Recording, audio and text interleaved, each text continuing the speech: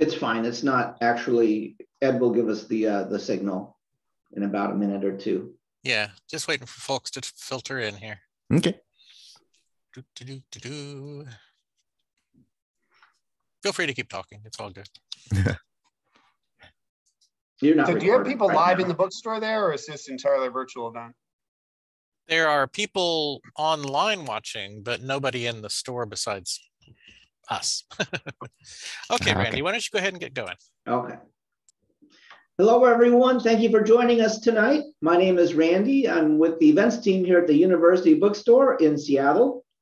Tonight, we are very excited to have with us David Yoon to discuss his new book, City of Orange. Also joining us is author Edward Ashton. The books that we discuss today will appear in the chat box there. Feel free to please ask any questions you may want of the authors. Please put it in the Q&A section and not the chat area. And this show is being recorded for future viewings on our YouTube channel. I want to introduce our authors tonight. David Yoon is the New York Times best-selling author of Frankly in Love, Super Fake Love Song, and for adult readers, Version 0 and City Orange. He is a William C. Morris Award finalist and an Asian Pacific American Award for Young Adult Literature Honor Book recipient. He's co-publisher of Joy Revolution, a Random House young adult imprint dedicated to love stories starring people of color. David grew up in Orange County, California, and now lives in Los Angeles with his wife, novelist Nicola Yoon, and their daughter. Edward Ashton, he is the writer of 3 novels, 3 Days in April, The End of the Ordinary, and Mickey 7. He's also the author of many short stories. He lives in a cabin in upstate New York, and he's the first to say that it's not that cabin. And in his free time, he enjoys teaching quantum physics to sullen graduate students and whittling. So, gentlemen, thank you so much for being here with us tonight. I do want to read one other quick thing from the LA Times about your book, David. In reference to the City of Orange, the LA Times writes, "The book works because the book's main concern is the eternal question relevant to both the apocalypse and everyday life of how we're supposed to go on when living seems impossible in the face of all that's been lost." So, gentlemen, please tell me about the book. Thanks for having us. It's nice to be here. I wish I could be there in person. Yeah, thank you, David. I really want to first thank you personally for writing this book and for giving me the opportunity to read it. It was an absolute joy. I enjoyed it so much. I've been through it twice. For reasons that'll be clear to anyone who's read it or who's going to read it. The second read through has a completely different valence than the first one. I'm not someone who often reads the same book twice. But this one, you're going to want to do that. I'm just going to put that out there. I'm glad you liked it. I can't take a compliment. I'm terrible at it. Thank you so much. That means a lot. Especially, I started Mickey 7, and I mean, I'm at page 37, I think, and it's amazing. I'm just like tearing through it. It's an absolute joy to read. It's cracking me up. You know, it's hard to be funny. Funny is difficult, and you're totally pulling it off, and I love it.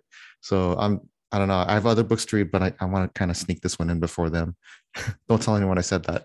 I appreciate that. I've often said that humor in writing is like hot sauce in cooking. If you put the right amount in, it works. But boy, it's really easy to go too far and just turn the book into a farce. And yeah, that's something I try really hard not to do. So I'm glad that you feel like I'm maybe striking the balance there. Yeah, no, it's the perfect amount of hot sauce, and I do like hot sauce. So, you know, because I think instead, I really want to I want to give you a chance to give us your sort of 5-minute elevator pitch for City of Orange. So if we buy this book, which all of us are definitely going to do, obviously, what are we in for? What are we going to get? So City of Orange is a post-apocalyptic story. It's about this guy who wakes up. He's got a head injury of some sort, and he knows that the world has ended. He's in this desolate landscape. All he knows is that the world has ended. He doesn't know how, and that his wife and baby daughter are out there somewhere, and he needs to find them. So that's what you learn within like the first few pages of the book, and you slowly learn that it's a different kind of apocalypse.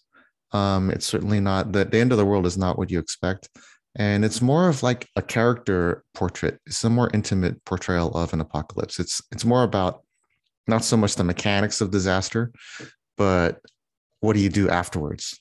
You know, how do you cope, and how do you learn to live when the world as you know it has become totally unrecognizable?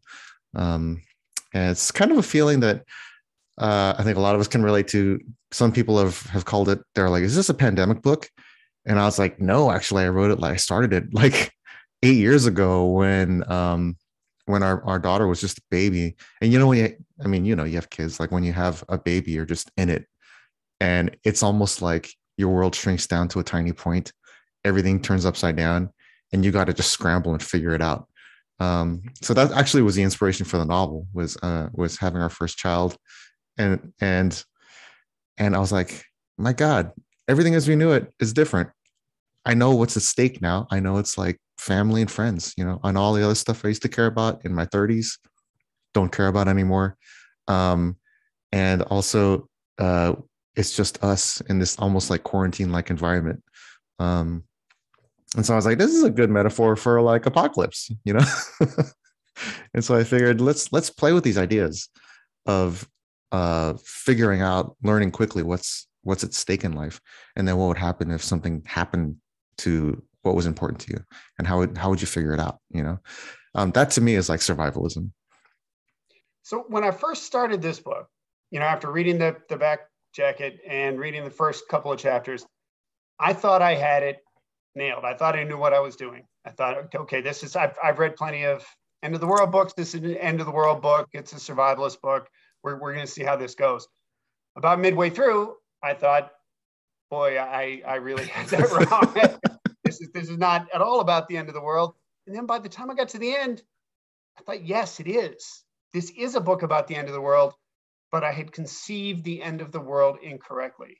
And I had to revisit my own thoughts about what does it mean for the world to end? It's certainly not the dissolution of the planet. That's not ever going to happen, at least not at any time scale that we understand. So is it the end of the human species? Is it the end of civilization? Or is it something more personal? Is that sort of an idea you were playing with? I mean, I was thinking a lot about apocalypse and how I love apocalypse stories. I love The Road. I love Station 11, all those great books. And I love the apocalypse as like a literary vehicle, because it's, on the one hand, you've got like the Mad Max fantasy where the apocalypse is just awesome. And all the stupid crap in your life, it just gets swept away and forgotten. You don't have to do homework anymore. There's no more taxes to pay. You just get to have your awesome bag and your Jeep, your custom vehicle, and just go. And you have a very clear purpose in life. So it's almost like camping in that way. I know we were just talking about how you're a big hiker and how it clears your head. I think apocalypse kind of shares something with that the idea of apocalypse anyway. And then at the other end of the spectrum, the apocalypse is just really wretched. Like it just sucks. Like if you read The Road or watched the movie The Rover with Robert Pattinson, actually, it's a terrible place to be. And it's like, it's mostly about making the world, totally unrecognizable and changing norms or erasing norms altogether. And then just seeing what happens to people, see how we deal with it. There's a lot of practical use for this device, I think, because it happens all the time in life. Someone could divorce you, like your wife could divorce you. You could lose your job all of a sudden. You could, suddenly lose your leg. That's kind of an apocalypse too, because your social context is completely changed. And it's up to you to figure out, well, okay, I can't just give up. I can't just like curl into a ball and cry for hours. So I got to do something. And that struggle was really what I was interested in when I was writing this book. So I think without spoiling anything, like that's kind of what you're talking about. Is it's not quite the apocalypse you think it is, but it's still an apocalypse in its own way. Absolutely, and I think the way that it plays out at least for me, hit me 10 times harder than some of the books that what you're talking about, where there actually has been, a nuclear war or something like that. And right. I find it really interesting what you're saying about this idea that, in some way, like an apocalypse could be awesome. You're in your big dune buggy with like some guy strapped to the front for some reason, and you're driving down the road. I have a brother who's a little bit of a doomsday prepper sort of person. He has a farm and he cans all of his vegetables, and he's always like threshing wheat or something. I don't know. Yeah, that's amazing. And I'm talking to him about this, and I'm like, but you can't get to 10 o'clock in the morning without 2 cappuccinos. You talk about this, but if this actually occurs, you will last a day. Not a day. But you know what? I understand. What you think. But I used to, it's easy to make fun of preppers and everything, because why not? I think everything's funny. Preppers are funny. But I do understand like how addictive it is to have a project. It's such a clear project too. And it's an infinite, endless project. You can always work on your little bunker. You can always, come up with new tools and tricks and ways to can things and prepare. And it's a never ending project, because the world probably is not going to end. It just doesn't happen that way. But while you're alive, it gives you something really fun to do. So I don't know, if you look at it as a hobby and at its most sort of innocuous, it can also become a worldview, which I think is kind of, I don't know, I'm not sure what that is, because it's so cynical and dark. I'm just like, chill out, man. It's not all that bad out there. But yeah, I have like my little bag, and I'm like obsessed with Swiss Army knives and having everything I need for whatever, especially when I travel. And so I understand that urge, that it's like a desire for agency, I think. In a world where we just don't really have that much agency. Yeah, I can appreciate that. And I totally get what you're saying about having a project. I said I live in the middle of the woods. I've spent the last few weekends carving out a half-mile hiking trail just around through my property, and covering up mud piles with puncheons and things like that. How do you carve a trail, a hiking trail? With a chainsaw and a whole lot of landscaping ties.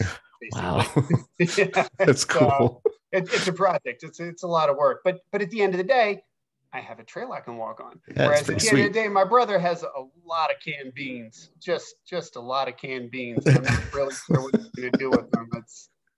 Beans aren't that great, and when you can them, they're even less. They're even worse. The question, it's a hobby. It's a hobby. The question my wife always asks is like, would it be even worth living? Like, it would just suck. Let's say a meteor hit. That's an open question. Yeah, depending on where you are and exactly how the apocalypse has played out. Uh-huh. Yeah, there is certainly the concept of the living envying the dead. I mean, that's a phrase that's gotten tossed around a lot. Yeah, that's very true. Yeah. So, your book, City of Orange, has been compared to The Martian. I mean, I got them all fooled. I welcome the comparison. Mickey 7, if you look on the cover, that was also compared to The Martian. I sometimes feel like every speculative or semi-speculative book for the last 3 years has been compared to The Martian. Well, it's almost like its own little subgenre. But your book is like, it is set in space, and the voice is so approachable and just likable, that I actually see the connection with The Martian. I'm like, this, yes. If you like The Martian, you're definitely gonna like this.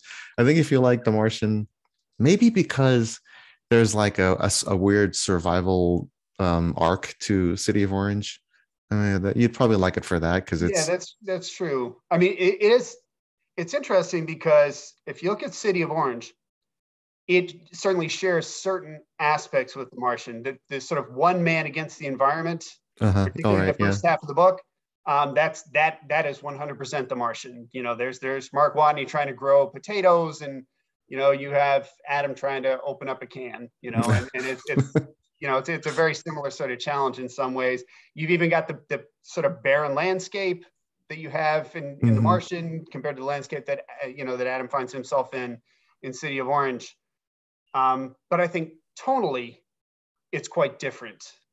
If you look at Mickey 7, I think there are tonal similarities, but that the setting and everything else is 100% different. So maybe if you squeeze the two books together and take only the right parts, maybe you're a little closer.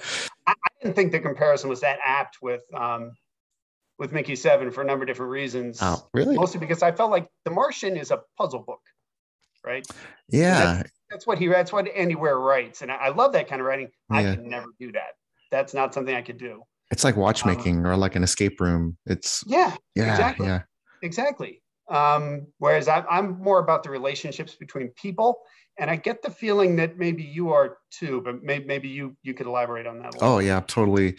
I mean, for me, a story is kind of nothing without a character that you can root for. I really, that book Save the Cat. Yes, it's a classic screenwriting book where it's like you have to show the character do something that you can root for, like save the cat out of a perilous situation.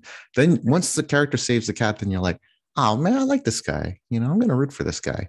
And also I actually, this is a little bit cheesy, but like, I believe that love is the thing, I think everything we do is motivated out of love, whether it's writing a book or making dinner or carving a hiking trail. I think you do it out of a feeling of love.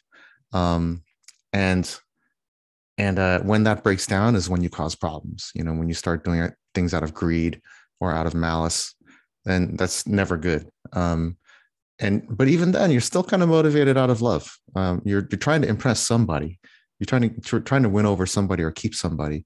And so that always guides my work, whether it's like a teen love story in my YA books, or whether it's about a dude who's like trying to find his wife and daughter at the end of the world.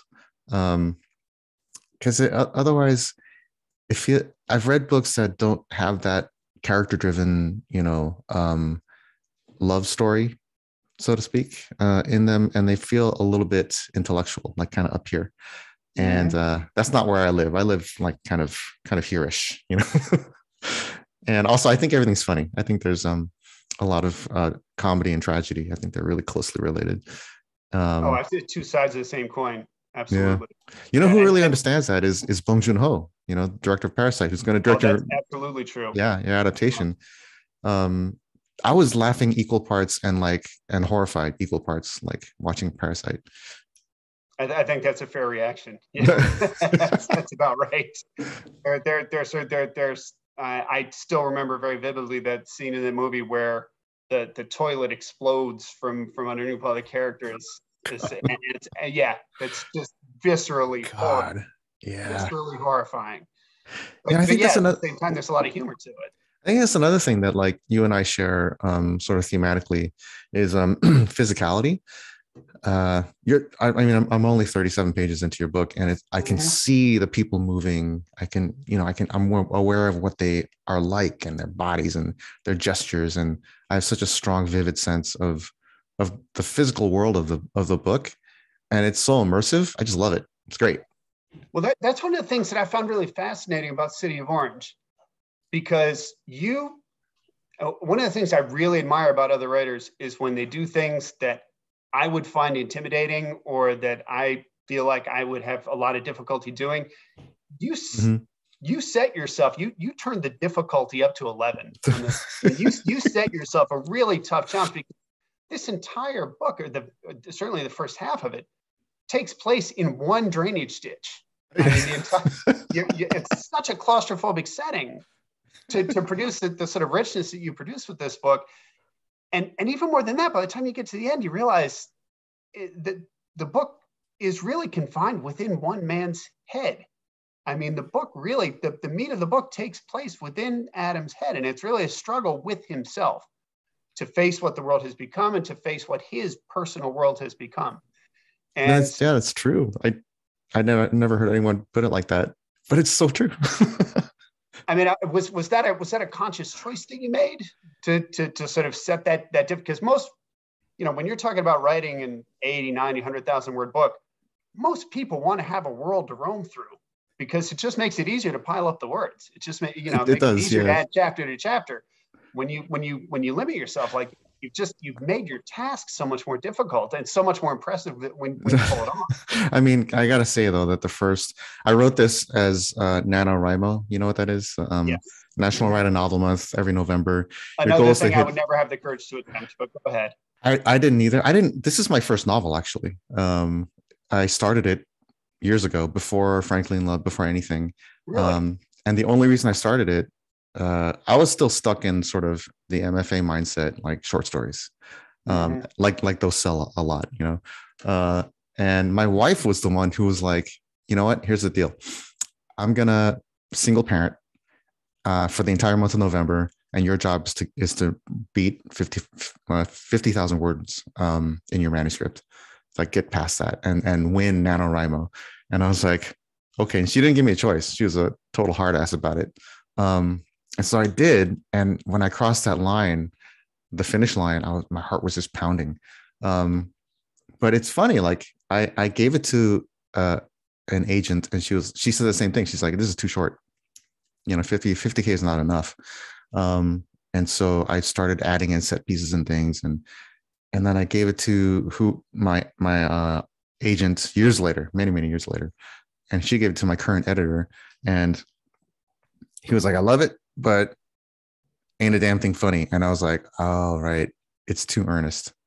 And it was really, the first draft was really serious.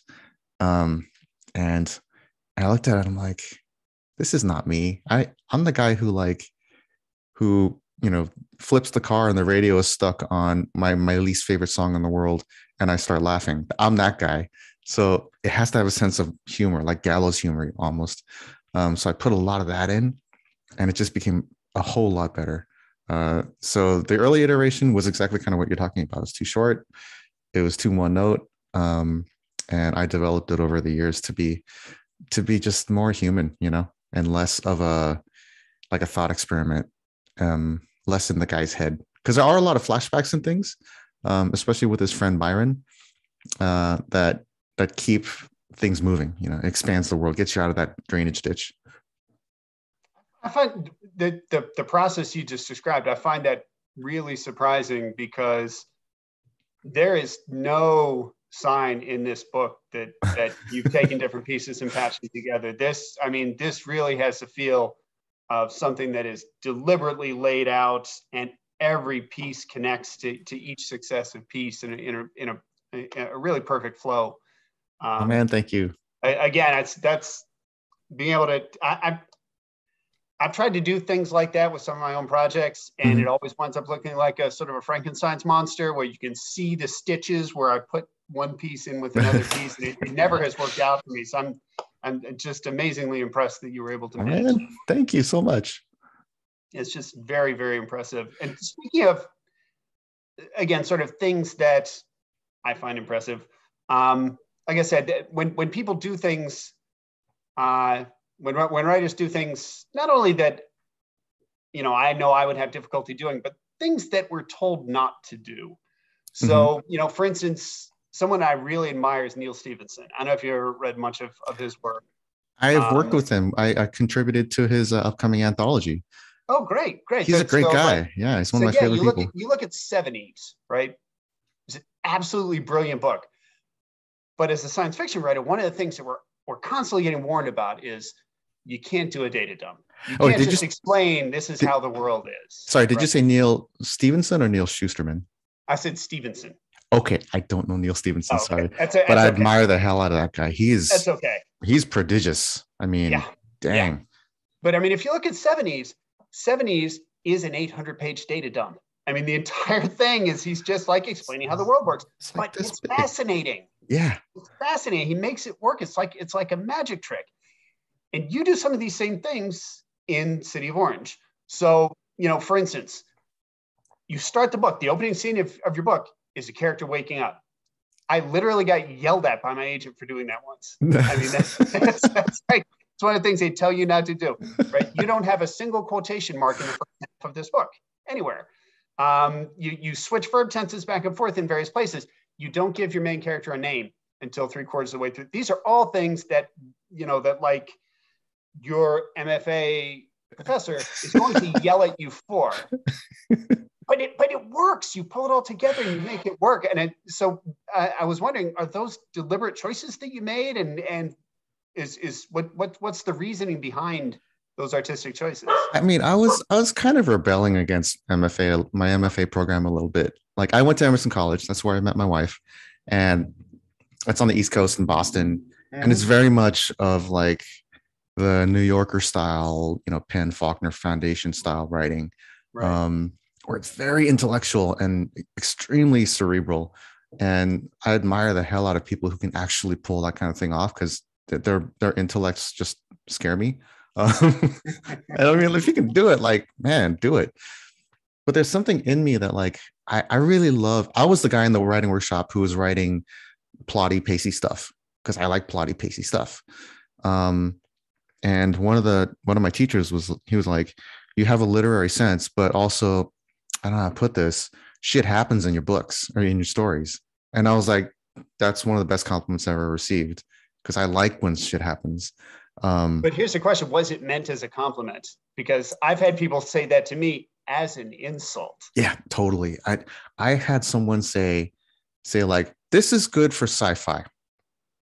So right. If you want to be a sci-fi writer, then do this. And I was like, you're totally, you just insulted me. Because there's such a bias in these MFA programs against genre, I guess. Mm-hmm. But like, I don't see your book as like just sci-fi. It's a great story. And I just read the School for Good Mothers by Jessamine Chan. Yep. I also just read that. Oh my God, mind blowing, right? And people talk about that like it's a sci-fi book. It's like, it's so reductive, I think, in the mind of sort of the mainstream consciousness. They're always like, oh, well, sci-fi is for a certain type of reader, has a certain type of story, and it's just not true. And so I was kind of fighting against this when I was doing my MFA. And fortunately, I met Nikki, and she had the same urge. She has a very commercial sensibility, and she didn't quite fit in the MFA program either. And so we kind of encouraged each other to just like, you know what, let's just keep it going. Let's ignore kind of the stuff we learned in school, keep the good stuff, keep the craft stuff, but let's keep our commercial sensibilities, because we weren't even thinking about money. We're just like, it's just what we like to write, and so, I thought about like, should I start it with, it was a dark and stormy night, just like challenge myself, just to break every rule in the MFA 3-ring binder. You make that one work, then you are my hero forever. Yeah, that's a challenge. Oh man, well, I'm glad you like that. Oh, absolutely. It's funny, you say about your MFA program. I went to Loyola University. Cool. My mentor was a woman named Karen Fish. She's a poet, reasonably well-known poet. She also, I took, I don't know how many classes I took from her and several independent studies. She absolutely forbade any kind of genre fiction. She would not permit any sort of genre fiction to be written. It had to be strictly sort of literary work. And my first 5 years of writing after I got out of school was exactly what you're sort of saying: literary short stories, and getting paid $300 for one that you worked for 6 months on, and then that sort of thing. Yeah. And it eventually I came to a point of like, I want to write something that I would really want to read. Exactly. And that's where my first novel came from, and it took me into speculative fiction. But I don't see, at least for myself, I don't see science fiction or speculative fiction as being sort of rockets and ray guns. It's a story. It's a story about the interactions between people and the relationships between people, which happens to have this background that's 50 years in the future or 100 years in the future, or set in a slightly different reality. But it's still the interactions between the people that are important. Yeah, totally. It's you just tweak one thing about reality and just say it's 100 years in the future, whatever, and then you get to play with all these ideas and see how your characters adapt. And that's why I love quote science fiction so much, is that it gives you more leeway to explore emotion. There's only so many stories I can read about couples having problems on Cape Cod.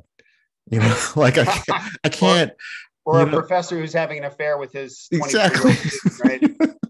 Many of those have we seen. I can't read that again. It's been done to death. And if you just do it just a little dash, you can do a little dash of science fiction, or you can go full on Star Wars, which really is fantasy in my mind. Mm-hmm. Then you can really explore all kinds of things. I think it's really expansive. I just I'm slowly making my way through Ted Chiang's Exhalation. And again, brilliant, absolutely brilliant. I just bow down. If I ever meet him, I'll just make an ass out of myself.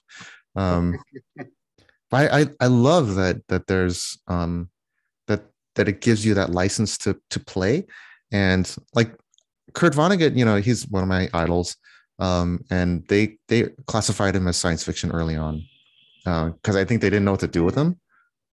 So maybe it's an honor, Yeah, I mean, and this is one of the things that Vonnegut did brilliantly. Of course, if you abstract some political issue that we're having today, just a little bit, by setting it in an alternate reality or setting it in the future, or what he did with Slaughterhouse-Five, or what he did with Sirens of Titan, where he's looking at contemporary issues, but not setting them in exactly our contemporary world. You can take people's blinders off, because when you talk about an issue that's pertinent today, if you set it in the world today as we know it, half the people reading it are going to say, hey, he's talking about me. And then they immediately get angry and they don't listen to what you're saying. Whereas if you said it, well, this is actually 1,000 years in the future, and this is all space people. So it's not really you I'm talking about who's doing these horrible things to these other people. You can sneak past their defenses and actually maybe get people to listen to what you're trying to say. And the other funny, I mean, that's totally true. It's so funny that that's all it takes. It's just a little tweak, put them in spaceships. Mm-hmm. And it also allows you to consider it allows you to look at things that are too hard to look at in reality. So like you can't, it's really hard to talk about like child trafficking in the current context in this world. Mm-hmm. But if you set it on another planet, and you give some of the people scales, suddenly you're able to face that horror, with a clearer head. There's a lot of stuff like, especially in fantasy, oh my God, there's so much violence and atrocity that happens in these books. But for some reason, because it's fantasy, you can face it. If it were contemporary, you'd be so heartbroken that you'd have to close the book, Yeah, absolutely. And have you ever read any Al Sheldon, James Tiptree Jr.? I don't think going so. Back a little bit. This going back to the 70s. I'm extremely old, so I'm 50. This is stuff I pulled off my dad's bookcase. But she had a book called Up the Walls of the World. It's a great title. It's absolutely brilliant, and it's set mostly on a sort of an alien planet. And she was the first North American writer to address the issue of female genital mutilation. And she addressed it but she abstracted it. Uh-huh. And you don't realize what she's talking about until you get to the end of the book, and then it hits you like a baseball bat to the stomach. Yeah, that sounds fantastic. And I highly recommend it. It's a fantastic book, but that's the sort of thing you can do with science fiction that it's just, like I said, it's much more difficult with contemporary fiction because people's defenses immediately come up. Yeah. I mean, and it also, I mean, this is really sad to say, but it feels like we call them vegetable books. It's like, this book is important. It's about about the horrors of war, and it feels like eat your vegetables, Right. Whereas if you set it in space, then suddenly it's not. And I have to unpack that at some point. But it works. I mean, I don't really understand why I can see in The Force Awakens, like the stormtroopers gunning down an entire village, and I'm like, okay, that happened. They're really bad guys. Got it. Whereas if I saw it in real life, I'd be like, I'm turning this off. There's no way. Exactly. Yeah. So just to switch gears slightly, so here's a fun fact for you. Okay. There are 11,000 species of birds currently extant on this planet. Wow. I have never in my life seen a book with a mystical, talking, blue-footed booby or a titmouse. It's always crows. It's always Go crows. back to Norse mythology, it's the crows. You Right. look at George R. R. Martin, it's the crows. It's always crows. And so, number one, why did you choose crows for your sort of mystical talking bird? or was it just maybe it's just the default and that's just what we all do. And number two, can you talk a little bit about the purpose of the crows in your book in City of Orange? And you have crows in your books too, right? I do. Yes, I'm also, but for me, I draw a lot on. I'm Swedish. My family is Swedish, and so I draw a lot on Norse mythology and Odin with his crows, and that's cool. That's just kind of I see where it came from for me at least. But I mean, I wonder if you could talk about it a little. Well, there's actually a lot of crows in Los Angeles, and it's easy to ignore them, which is weird because when you actually pay attention to them, they're these fascinating, beautiful, like really smart creatures. Mm-hmm. And when we had our daughter, she loved to point at the crows and go caw caw caw, and so and I was like, oh, that's so cute. And then my next thought was, why are you pointing at the crows and not like the sparrows, or any other bird? You're fixated on the crows. I'm like, are we just like drawn to crows? And then the more I learned about crows, I was like, whether they can use tools, basically. They have problem solving skills. We have this mythology where they're like a bad omen or they're an evil spirit. And I don't know, I just was like, this is a Californian book. It takes place in Southern California, sort of like an Inland Empire-ish kind of setting. And it would make sense that the crows would be there. And I love that they have an intelligence to them, which gave me an excuse basically to have them be sort of messengers. They're trying to tell the main character something. And that's as far as I got. So then I wrote the book and I gave it to my editor, Mark Devani, or I gave it to my agent, Jody Reamer, who read it and was like, well, I got to give this to Mark Devani, at my editor at Putnam. And he read it and he was like, he loved it. But then he was like, you use crows, and he's kind of a bird hound. He's like, I see the crows as a messenger that the main character doesn't want to hear. And that's why he keeps literally attacking them. And I was like, yeah, I totally meant that. It's like, so he saw this thing I was doing without even realizing I was doing. So there's something in, I think, maybe our collective subconscious that has a relationship to these birds that we're not really aware of, but I love that they can be hated, but also beautiful and fascinating at the same time. And that tension I kind of exploited for the main character to basically continue living in denial when you learn the message of what they're trying to tell him, then you're like, oh, I see. He wasn't strong enough to face that truth. Right. Yeah.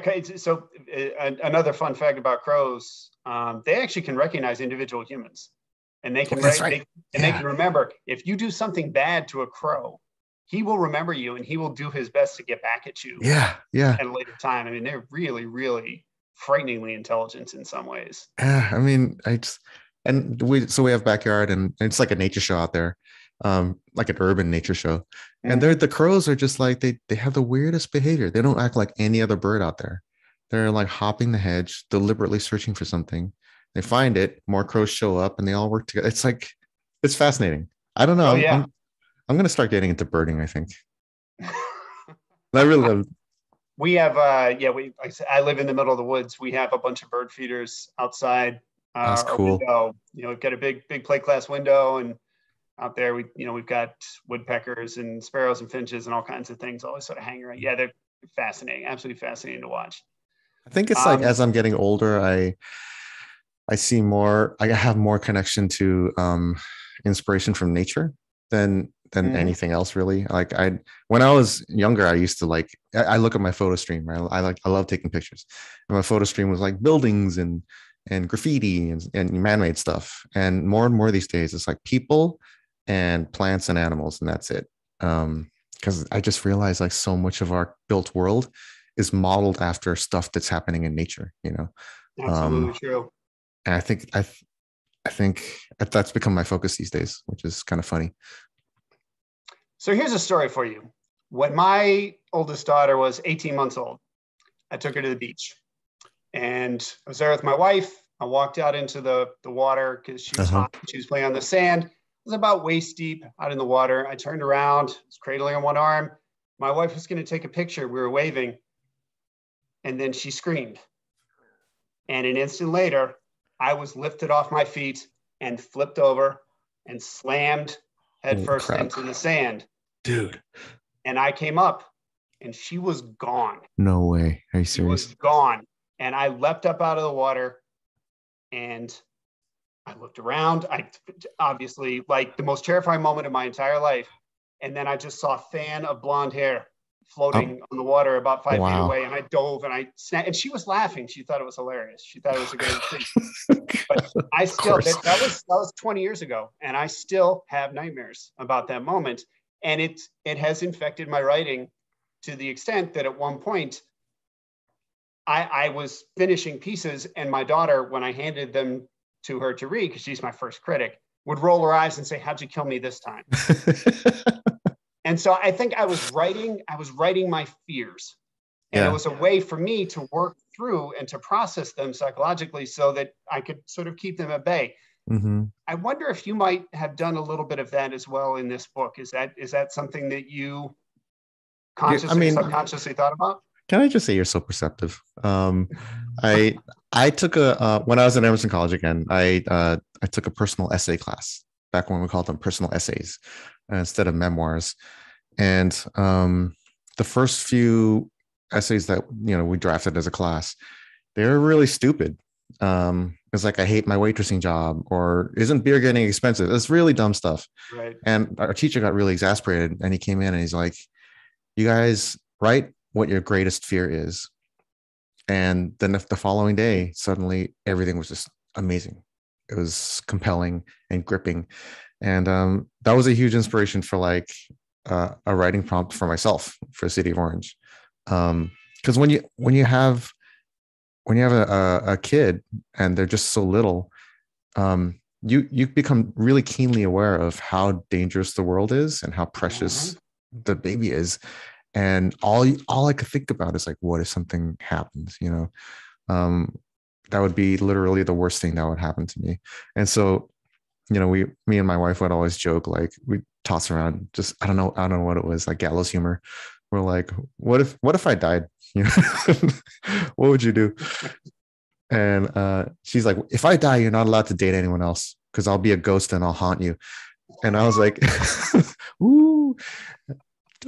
And I was like, if I lost you guys, I would always joke, I'd live in a van by the river, just like, and check out from reality. And we're joking about that stuff, but I started to take that joke pretty seriously. And that was like the first sort of thread that I pulled that became City of Orange, because so much was at stake and the awareness of it was so heightened that you can't really go back to, as I couldn't, to like worrying about my job title or like the stain on my shirt. I just didn't care anymore. That wasn't important. So that's one of the emotional centers for the book. I think the other emotional center for the book, as I perceived it at least, which really surprised me at the end, was Byron. It surprised me how much the relationship between your main character and Byron affected me at the end of the book. Can you talk a little bit about your inspiration for that character? I mean, I kind of love Byron. Someone told me, I was doing an event last night, and they're like, Byron kind of stole the show. Like, yeah, absolutely. Yeah, Byron is like the main character's friend, and he's a prepper, but he sucks at it, and he's kind of a hobbyist, and but he's super loyal to his friends and very caring, and he's just a very kind-hearted person. And I have this particular obsession, like a central dramatic question, so to speak, that I always love to answer again and again. And that's it kind of has to do with toxic masculinity. And because my male friends, we're really close, and we're not afraid to say like I love you, and not just I love you, man, with that big backslapping hug. And I really appreciate that. I'm really grateful for that. When we talk, we face each other. We don't do that staring at the horizon thing, and so I see a lot of portrayals of guys in films and in books where it's just like this tough guy kind of persona, and it's never satisfying for me because it feels very defensive and kind of distant. It can work though. Like if someone's reticent, that reticence can lead to some really awesome emotional moments. Mm-hmm. But I like seeing when men are open with their vulnerabilities and their fears. I think that as a starting place is an interesting jumping off point to see what happens next. And so in all my books, like Frankly in Love and Super Fake Love Song and Version Zero and City of Orange, I'm just obsessed with putting in really healthy, nurturing male friendships. I guess because I didn't grow up with that so much, either in my life or in media, the media I consumed. And so I'm writing the story, like you said, I'm writing the story that I would like to read. And for some reason, I really need to see that portrayed. So Byron really is that character. He's kind of dumb, but you can't help but like him. He comes from a good place. But even now, you really don't see that sort of relationship portrayed very often in media. You really don't. I mean, what you've done in this book is almost unique in that respect, I think. I mean, not entirely, but I'm struggling to think of other real examples along those lines. Yeah, it's not a lot, and there's books that deal with male insecurity and all the bad stuff, and that's cool. That's good. You got to point at that and circle it. But like, what if all that was fixed? Then what comes after that? I think that's equally interesting. Absolutely. So, Frankly in Love and Super Fake Love Song those are pretty straightforward YA. Right? Yeah. Those are YA. Version Zero is more of a techno thriller. City of Orange is not either of those things. I mean, your avoir at this point is really diverse. You're touching into a lot of different genres. Was that a deliberate choice, or did the books just sort of fall out that way because that's what interested you at the moment?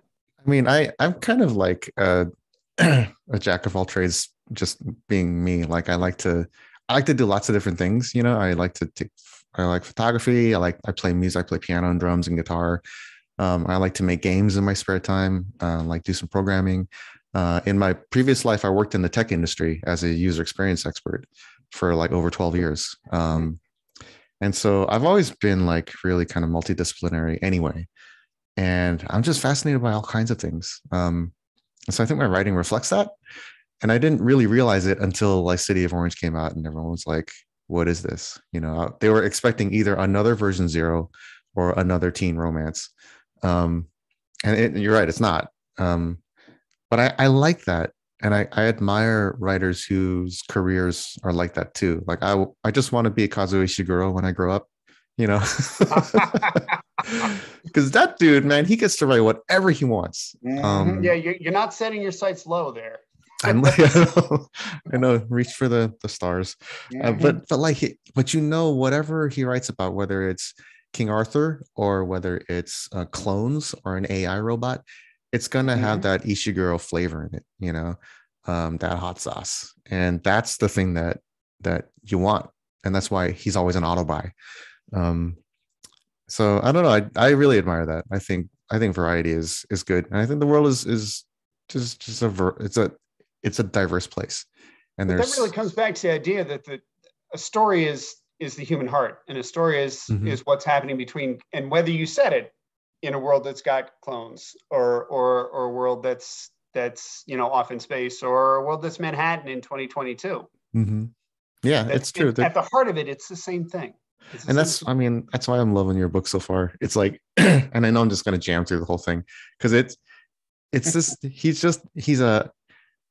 this guy who signed on to this crazy job to be destroyed over and over again, and he's just a lost person. He's not really good at anything, and he doesn't really know what he wants to do. And the fact that he gets killed over and over again gives the book this kind of Groundhog Day hilarity, you know, and that's totally relatable. Whether it's set hundreds of years in the future or it's today, that we all have gone through moments or are going through moments like that. And that's exactly what you're talking about. It's like it boils down to people. Well, that's, you know, when I was talking to Director Bong about the movie. Oh, when I was talking to Director Bong, God, you're blowing my mind. Just throwing that out there.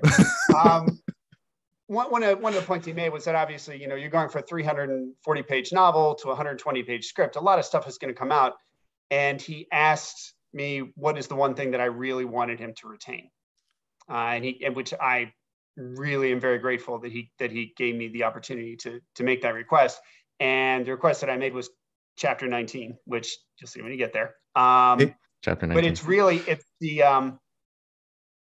it's where you see the emotional connection.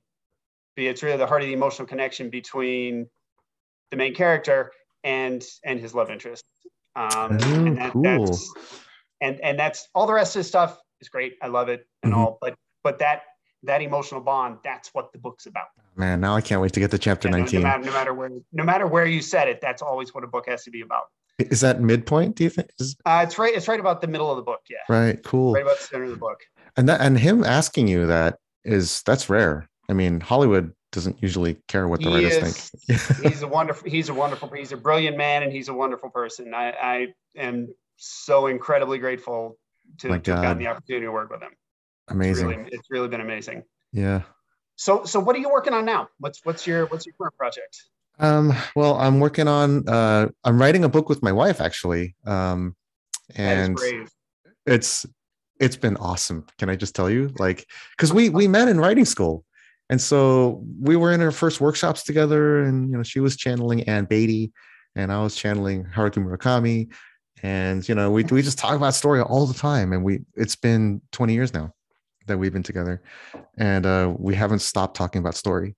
And so the fact that we're finally writing something together is like thrilling. We're in a pages document, and I write a chapter, she works on her chapter, and then we swap and we go through each other's chapters, and I action up her chapters and she girls up my chapters. and that one's it's a dystopian YA. But it's got this cool twist that's I shouldn't talk about it anyway. And then I'm working on another adult book that is, I guess, a retelling of an old favorite story. I'll say that. But it deals a lot with my particular obsession with toxic masculinity, and in particular, like how does it happen? Because we all start out like sweet little boys, and I see it at my daughter's school. The boys would hold hands, you know, and they're just like intimate in a way that girls are allowed to continue to be, but boys are not. And I'm fascinated by that moment when they realize that they can't do that stuff anymore. They can't talk about their feelings. They can't hold hands, stuff like that. Because that's sort of the moment that you start to shut things down in your heart. And when you shut things down and lock it up, that emotion is going to pop out in other unexpected ways and not always healthy ways. And so that's sort of what the story is about, intellectually, but it's always going to be about a character who you're rooting for, who's making terrible mistakes. I think that's a really great place to wrap. I think we've got about 5 minutes left. Maybe I can turn it back over to our host for any questions we might have from the audience. Actually, I got to tell you, I just loved your discussion. It was exhilarating, and for me, it was very liberating. I'll tell you why. I actually have a degree in creative writing from the University of Washington, but I admit sometimes I fib a little bit about that, because when I tell people that I have a creative writing degree, some people, they laugh and they say, you can really get a degree in that? I mean, you go up to a mountainside and for 2 days and write a poem. But if I tell them, I have a degree in English literature, they go, wow, you must be really smart. So when you guys were talking about your MFA experiences, and I loved how you guys just said, forget the rules. Everything you learn, write what you love, write what you know. And for me, that's very inspirational. It's very liberating. So I just want to thank you guys for that. And just some of the things you said were just absolutely inspiring to me. So I gotta say that. And you're both extraordinary authors. I love, David, when you were talking about how this whole novel sprung from NaNoWriMo. I mean, so many people that have done that find it so extraordinarily exciting to do, and that you took your NaNoWriMo script and made it into something big and beautiful. It's really inspiring to a lot of writers. So I just want to thank you for that too. Some of the things I wanted to ask, actually, we have about 4 minutes.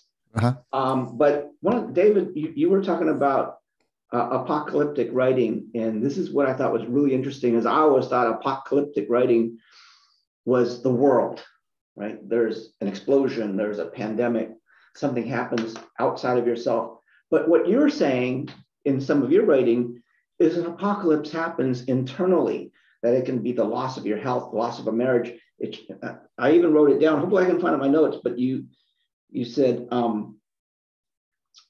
basically that changes changes the world as you see it, and that's an apocalypse. And is that what you did in your novel?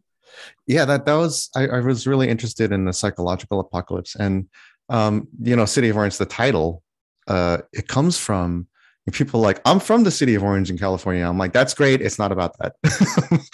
It's when I was in junior high school, my English teacher would give us these writing prompts, but they were really kind of formulaic in the form of rubrics. And the rubrics were always like, what if you could fly? What if you could turn into a cat? And one of them was, what if the world became orange? What would you do? Who would you bring with you? And why would it be fun? And I was like, that wouldn't be fun. Like, are you kidding me? Everything is orange. The sky is orange. And I wrote, if everything was orange, it would be very scary because you couldn't tell where anything was, and you couldn't tell where you were, and you couldn't tell what the objects were.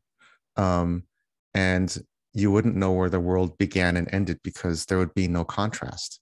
It doesn't matter if it's orange, it could be purple or blue.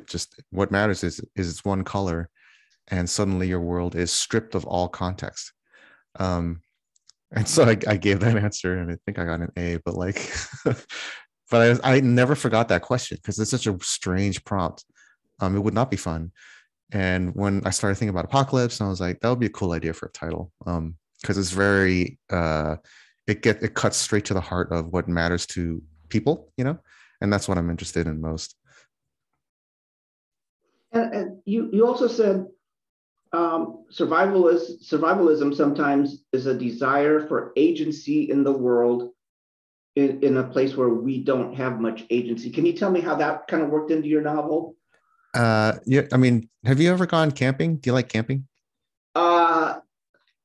I did it as a kid, to be honest. No, I'm not. I'm a lodge kind of guy. I mean, yeah. I mean, Edward, you're going to a lodge is roughing it. So, I mean, it's really into camping, I'm guessing, or hiking, right? Yeah, backpacking. Yeah, and you're like, it clears your head because it strips everything away. You can't really you don't have the mental bandwidth to think about your car payments or your leaky toilet, because you're focused on so many other basic things. So you deliberately strip down your world so that you can focus on what matters. That's why camping is fun, and you get dirty and you don't shower for 3 days and you're okay with it, that you in a way that you would never be in your house. And so I love that idea. I love that.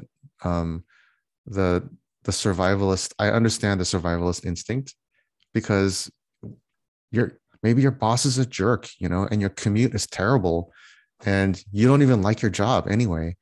And that stuff you have no control over. So if you don't give yourself some agency, even if it's the illusion of agency by camping, or playing a video game or something, which also gives you a strong sense of agency, then you probably become a really horrible person through no fault of your own, really. Well, that's great. I mean, you guys were so great tonight. Check out their books, Edward Ashton and David Yoon. I'm holding your book up on our U Bookstore website. Thank you very much. And I want to thank everybody out there. We have about 30 seconds. So thank you for watching, and we'll see you again very soon. Thanks so much for having us. It was a blast. Thank you. Really appreciate it.